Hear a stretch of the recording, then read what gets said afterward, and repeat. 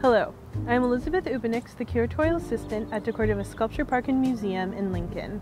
We are part of the Trustees, Massachusetts' largest conservation and preservation organization. Today, I'll be talking about a couple of sculptures currently on view on our grounds. To my left, we can see Maren Hassinger's Monument 6 square, and behind me, we can see Maren Hassinger's Monument 3 standing rectangle.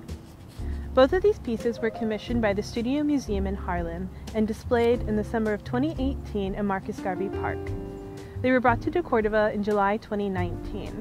While these pieces were intended as site-specific installations, responding to the natural and man-made environments they were found in, they took on their own life here at deCordova.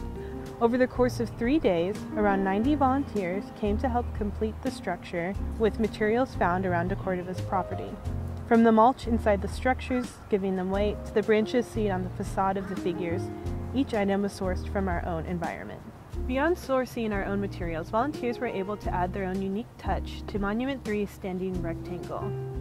From a distance, you can start to see a wavy form emerge from the sticks and branches across the side of the rectangle.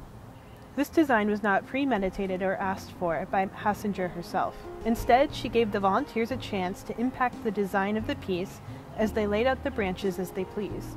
Stepping closer and closer to the piece, you start to notice the other details that hold it together, from the brown zip ties making bundles of branches to the linked fence that creates the underwire of the structure. Turning to look at the other piece, a distinct weave pattern immediately shows itself.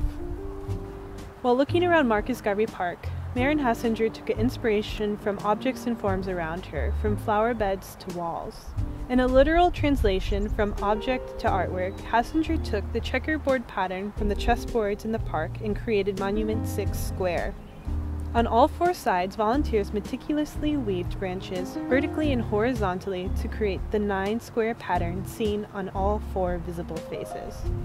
At deCordova, the monument no longer sits next to its inspiration, but can still draw out meanings and associations from visitors. From a Rubik's Cube to a plaid shirt, one can think of a multitude of items that look like or remind them of Monument 6 square. Both forms of these sculptures are angular and sharp, contradicting the natural growth of tree limbs or the hilly landscape of deCordova. Instead of clashing with their surroundings, they emphasize the vertical lines seen all around, from the fence behind them to Nancy Milliken Winship's Pastor Song or Sol LeWitt's Tower DC. Their horizontal lines mimic the cantilevered roof of the deCordova ticket booth and the paths and roads that lead you throughout the park. For Hassinger, these works are not meant to simply sit here and be pretty. Even removed from their original context in Harlem, viewers can consider the relationship between nature and community, and the connection between the materials and the environment they're found in. Throughout her career, Hassinger has called attention to objects that are often humble and everyday.